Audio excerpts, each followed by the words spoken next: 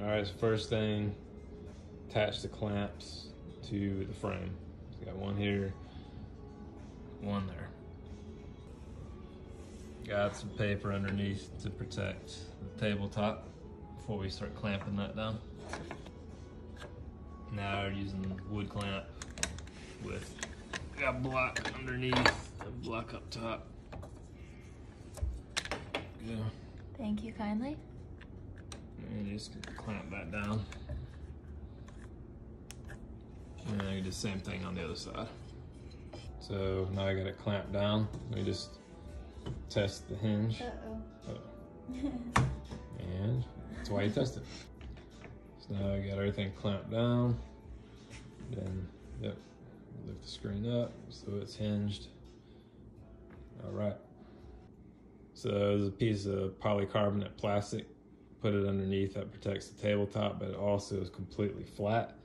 Because if you have any imperfections in the surface that you're screening onto, it'll affect the way it prints. So you want to have something underneath that's totally flat. So we've got polycarbonate, it's taped down, the blue tape. That way it doesn't shift when you're printing. Blue tape, easy to remove off the table. I have it taped off inside the frame so you don't have any ink come out of any part of the screen except where the image is. So right now we're trying to figure out where the edge of the printed image is going to be, and that'll help us set up the paper so that it prints exactly where we want it to print on the paper. So you can see how that was done.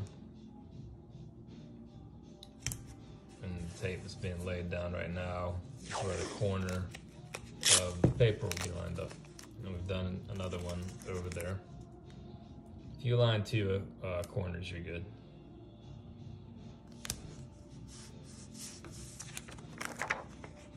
Just like that. So, real important detail, make sure you cover up your shoes because you will get ink on them. Wear clothes that it's all right to get ink on them. You're gonna get ink on every part of you, whether you intend to or not. Make space to lay out the prints for them to dry. So you can use your floors, make sure you've swept it, vacuumed, whatever, so you're not getting a bunch of dust upon it. So here's one of 3 or 4 places in the house where we'll set up the prints to dry. Make sure to lay out all the paper ahead of time. That way you're not scrambling to find it. And so keep all your clean paper on one side and then all your dirty stuff on the other side. So ink over here, paper over here. And as you print, you just take each print and you go lay it out to dry.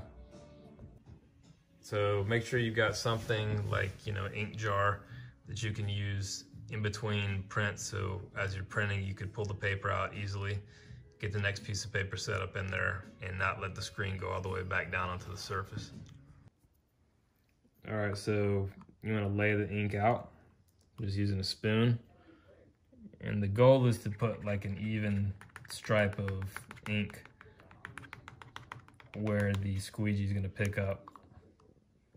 And it usually takes, a couple of prints to get it all going real smooth. But this is how you get the whole thing started. Okay, so line up the first piece of paper. And it just lines up in the corners where we had laid out blue tape. All right, so next you're gonna flood the screen. So basically what you do is try to get the squeegee down in there and drag it up. Okay, now the screen should be pretty much ready to go. Again, it usually takes 2 or 3 to get everything rolling real smooth. All right, so now we're gonna print. So all I'm doing is just applying even pressure with both hands and pulling straight back. Go. All right, so putting out a little bit more ink. It's better to go a little bit light and then just add ink versus putting out way too much, which is what we did last time. You can always add more, but it's much harder to get it back into the jar. Okay, so then you're just gonna repeat the process of flooding the screen. Had a great job there. Let's try that. There we go. And then you just pull the print.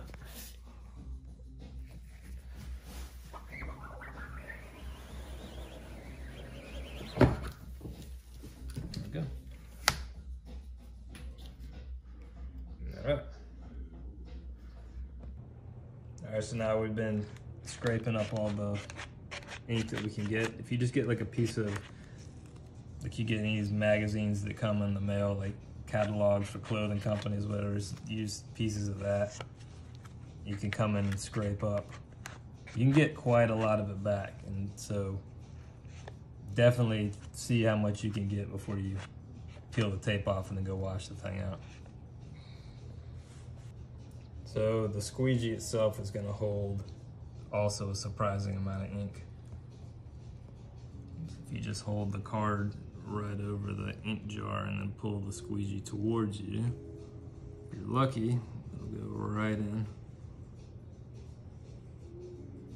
And do it on all three edges.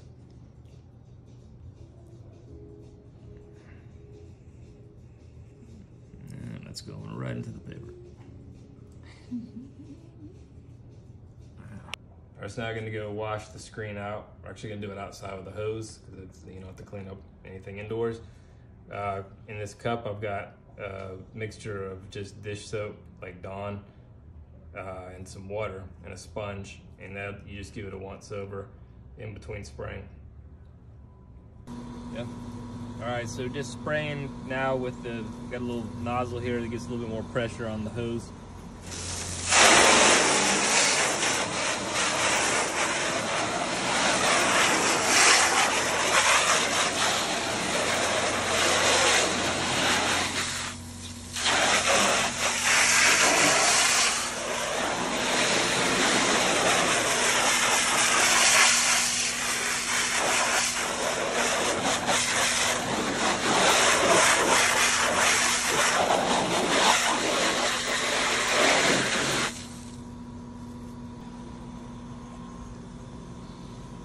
Going?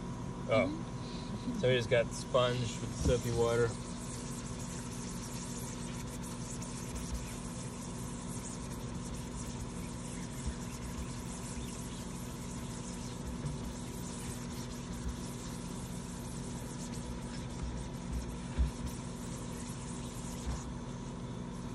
And wipe the edges of it, the rails. And you might have to do a couple of passes with the sponge,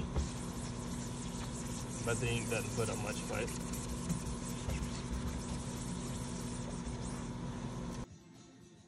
So here's one of the first runs, test runs, just to see how well this design would print. Looks really good. And you can see this 355 mesh screen that we're using holds a really impressive amount of detail. So yeah, next we'll work on an airbrush stencil. So this squeegee right here is an 80 durometer, I think that's how you pronounce that, urethane, and that refers to the flexibility in the blade. So the higher the number, the less flexible it is, the more stiff the urethane is.